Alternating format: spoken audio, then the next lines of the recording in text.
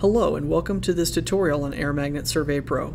Today we're going to cover the various types of heat maps.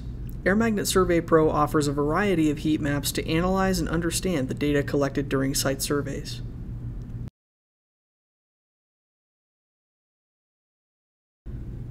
The pull-down menu in the top right corner shows us the available heat maps. We have signal strength, noise level, signal-to-noise ratio, channel interference, predictive phi data rate, spectrum, 802.11n, 802.11ac, channel overlap for 11ac, AP operating mode, and channel width. Let's start by looking at signal strength. The signal strength heat maps can be shown for the first, second, or third most strongly heard access points. Signal strength heat maps will show the power of the strongest heard access points in dBm, color-coded onto the floor plan.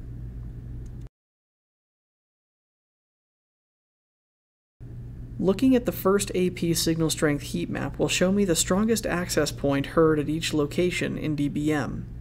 If I choose second AP, I will see the signal strength for the second most loudly heard access point at each location. The same follows for the third.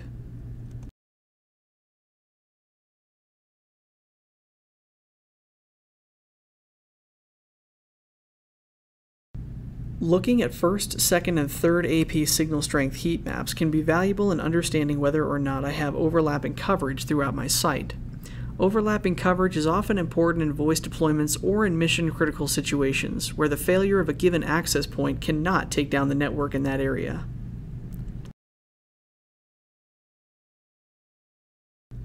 Our next heat map is noise level. The noise level heat map will show the noise level measured by the wireless card in dBm across the site. A signal-to-noise ratio heat map will show the signal-to-noise ratio in dB throughout the site as measured by the adapter. Noise level heat maps, as well as the signal-to-noise ratio heat map, can be valuable to determine whether or not noise is playing a key factor in the performance of a network.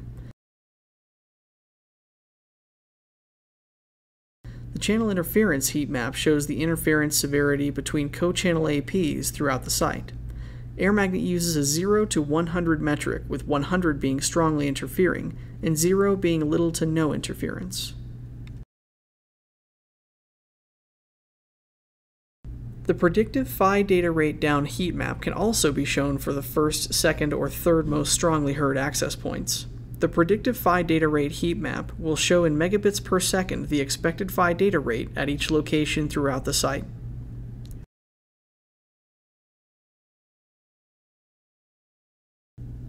The spectrum heat maps are only available if you have done a survey using the Spectrum XT adapter. The first spectrum heat map is the channel power heat map. It shows the overall channel power throughout the site as measured by the Spectrum XT adapter.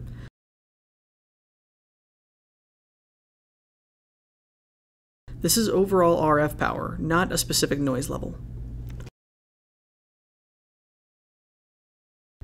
The interferer power heat map shows specific interferers that the Spectrum XT device heard.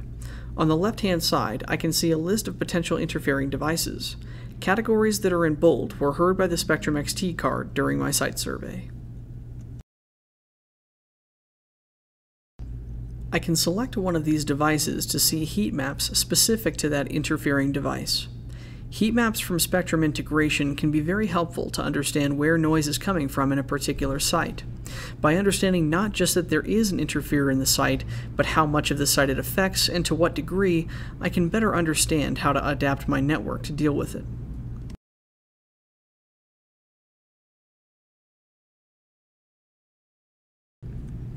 The 802.11n and 802.11ac heat maps show max MCS data rates for the AP for transmit as well as receive. Each of these heat maps shows a color-coded map with the various MCS rates being the colors for the heat map. This allows me to visualize where particular MCS rates are available throughout my site.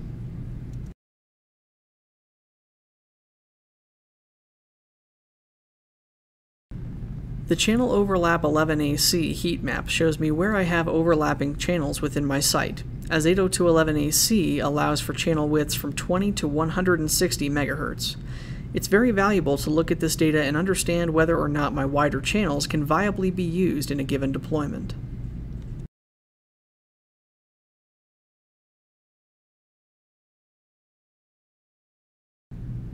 The AP operating mode heat map shows the heat map based upon the type of AP in the environment.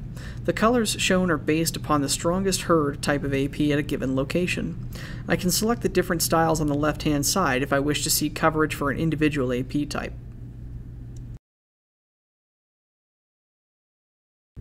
Similarly, the channel width heat map shows a color-coded heat map based upon the channel width of the APs heard during the survey.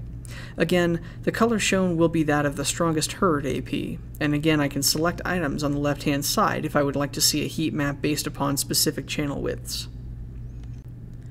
Thanks for watching, and thank you very much for choosing Airmagnet Survey Pro.